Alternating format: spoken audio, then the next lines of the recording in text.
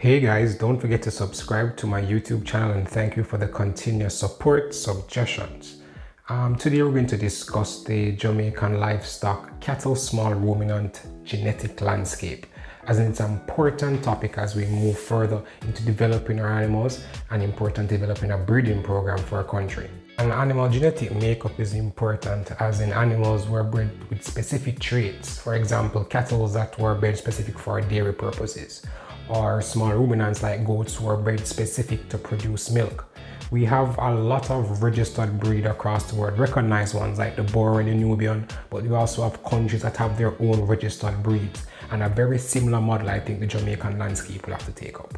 Let's begin by talking about breeding and genetics while first going to Genesis in the Bible. We can talk about Jacob and Laban's story.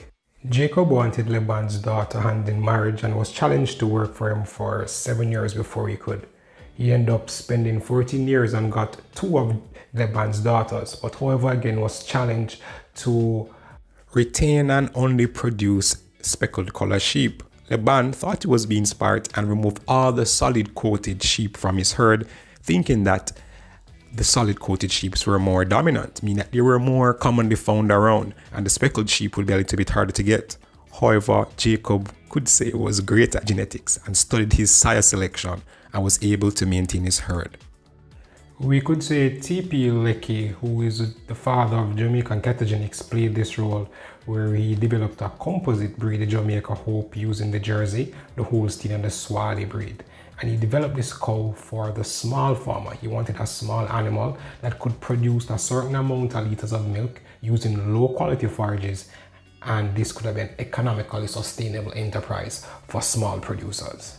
This achievement led to the development of the Jamaica Red Pole, the Jamaica Braham, and the Jamaica Black, which was built solely on a lot of farmers dedicated and the government dedicated to improving the Jamaican breeding genetics and the cattle sector, both for the dairy and for the beef industry. We should also give kudos to the Research and Development Division and the Ministry of Agriculture, who is the driver and who is mandated to maintain these genetic lines. This is supported by the government, this is supported by the Cattle Breeders Society for their appraisal and registration system, and also the commercial producers who are committed in maintaining these cattle breeds. For example, Surge Island, Minard, Windalco, Bodo's Research Station. Also a strong support of medium to large scale farmers. The main aim of this program is to select animals of superior genetics through an appraisal system and registering animals into this breed, as in a certain numbers is required to have a registered breed. This is a big problem for the Jamaica Hope and the Jamaica Black breed, which population numbers and number of animals registered has this breed a little bit in trouble. However, a success story we can talk about is Starboy from the Bodo's Research Station, who under the Embryo transfer program that was being done and the CFC project, we actually had Mr. Huntley Mackenzie, who was in charge of the program, decided to save this breed using the embryo transfer process. He linked up with Dr. Motto, and on this program they decided to flush animals of superior genetics in the Jamaica Black line and use semen from Starboy, that superior stud that you see there, and they did embryo searching and grading, and we found a grade 1 embryo. This grade 1 embryo was then implanted inside a Jamaica Hope dam, who gave birth to Starboy Jr.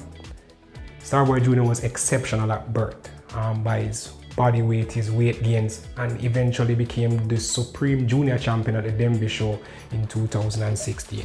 So this is actual proof of how is it that we can use embryo transfer to actually clone this superior genetics. Rest in peace, Starboy.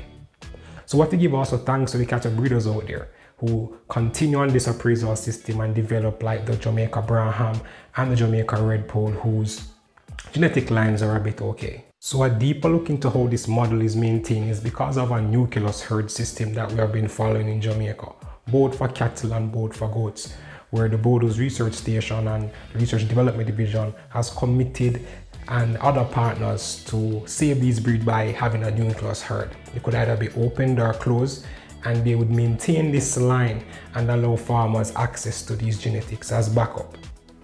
This has been done throughout time, and Hyper itself has developed an AI and ET program for cattle, and now we have entered 1 year into our artificial insemination program for our small ruminants, where we offer boar, Nubian semen and Saanen semen at an affordable price for our farmers. For part 2, we'll now take a deeper look into the genetic landscape and how is it that these systems work. We'll talk to lead personnel in the field who would help to guide us as the small ruminant sector plans to develop its own registry system and a genetic breeding program as we move forward. I plan to detail how is it that our ET program at Hyper will also change the landscape of the small ruminant sector. Thanks for watching, and don't forget to subscribe. See you next time.